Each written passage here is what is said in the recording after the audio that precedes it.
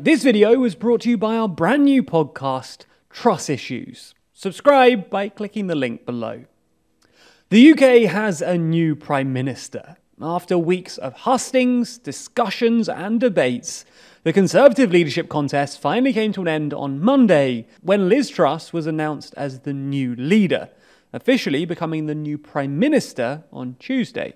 And the former Foreign Secretary comes into the job at, well, a difficult time for the UK, with soaring energy bills, inflation spiralling out of control, and a Conservative Party, in the eyes of some, on the brink of fracturing.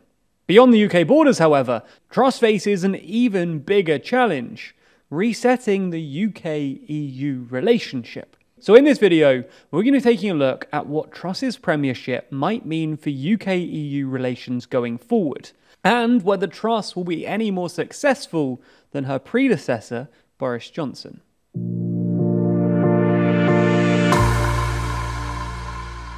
Before delving into whether Liz Truss is any better than her predecessor, it's best to lay out the problems facing the European-British relationship. Broadly speaking, there are three main areas where the UK-EU relationship is on the rocks: Northern Ireland, broader post-Brexit relations, and relations with one European country in particular, France.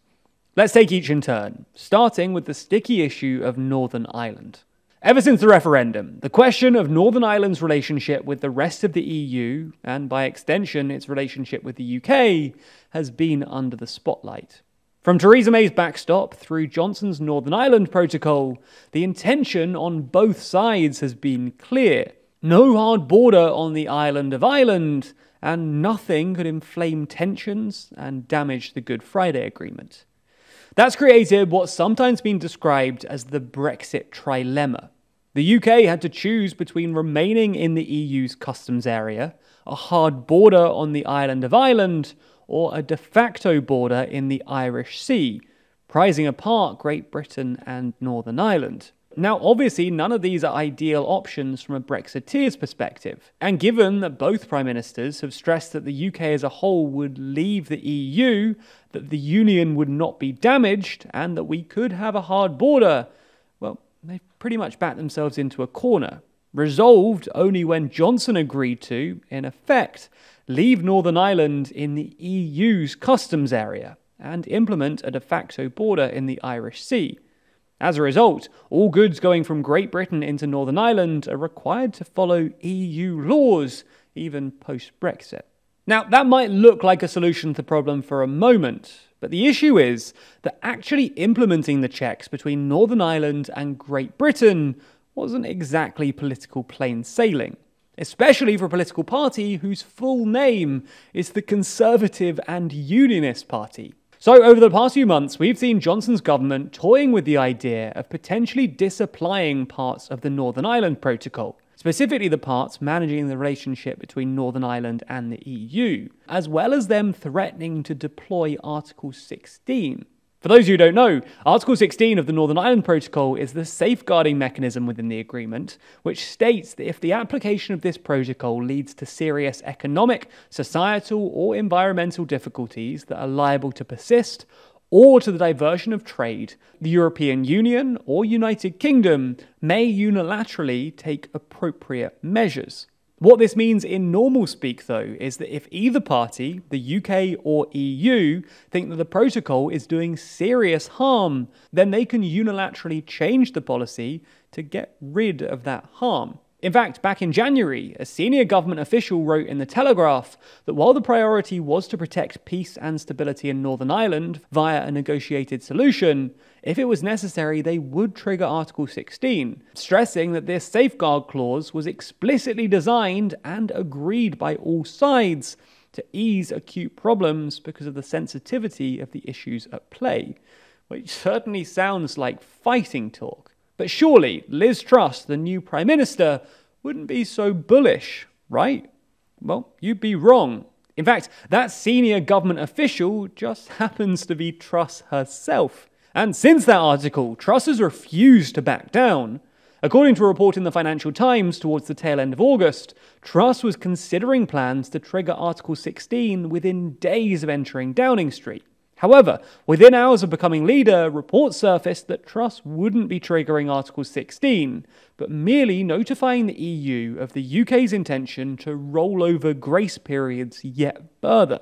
Ultimately though, whether or not Truss actually triggers Article 16 is for now anyone's guess, but the reoccurring debate exposes a key fault line that may end up defining the UK-EU relationship under Truss. On the broader relationship though, things don't look that much better. When Truss took over from David Frost as the UK's negotiator in Brussels, EU officials were optimistic. After all, Frost made himself an extraordinarily unpopular figure in Brussels and the EU capitals. However, Truss ended up taking as hard a line as her predecessor, and EU opinion towards her soured very quickly. A senior European diplomat talking to Euronews in June stressed how after Liz Truss came in we had hope, but look how that turned out.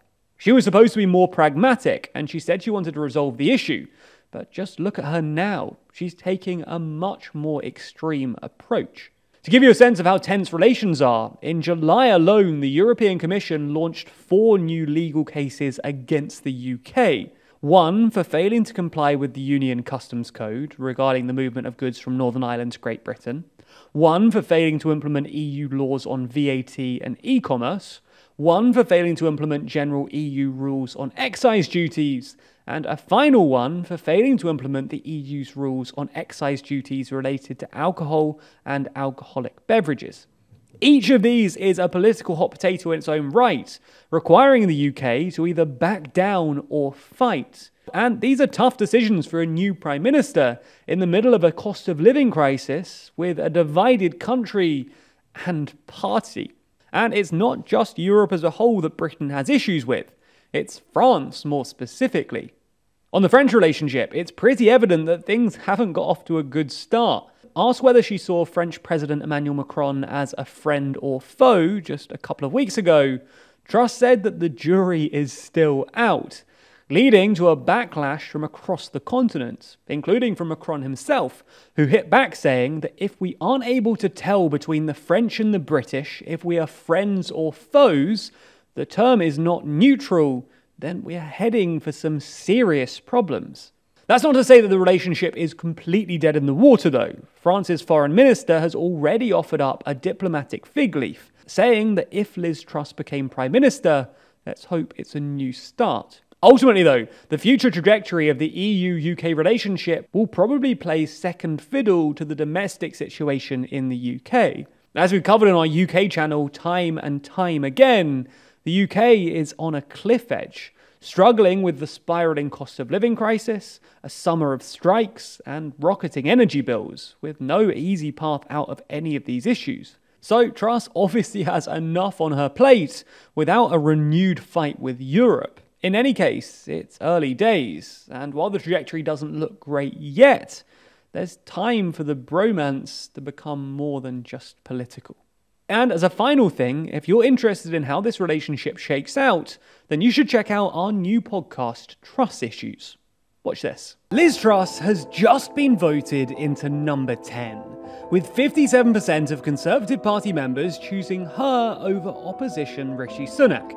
Now though, campaigning is over, and she needs to handle some of the rockiest times in modern British political history.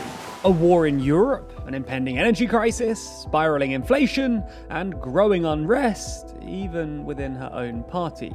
Can she cope with all of that? Well, the first 100 days will be critical, so we'll be documenting her first weeks in power, every Tuesday and Friday, until she makes it to 100 days. Presuming she does. Anyway, join us on any of these dates for our new show, Truss Issues. You can subscribe on YouTube right now and get the video version here, or watch ad-free over on Nebula. Or if you prefer to just listen, then we're getting the audio feeds ready right now. So subscribe on YouTube to be notified when the audio versions go live. Anyway, I'll see you on Friday. and then on Tuesday, and then on Friday, and then on Tuesday, and then on Friday, and then on Tuesday, and then on Friday, and then on Tuesday, and then on Friday, and then Tuesday, and then on Friday, and then Tuesday, and then on Friday. And then it will be on Tuesday before being on Friday. And then it's on Tuesday again before flipping back to Friday. And then Tuesday, and then Friday, and then Tuesday and Friday, and Tuesday and Friday, and Tuesday and Friday.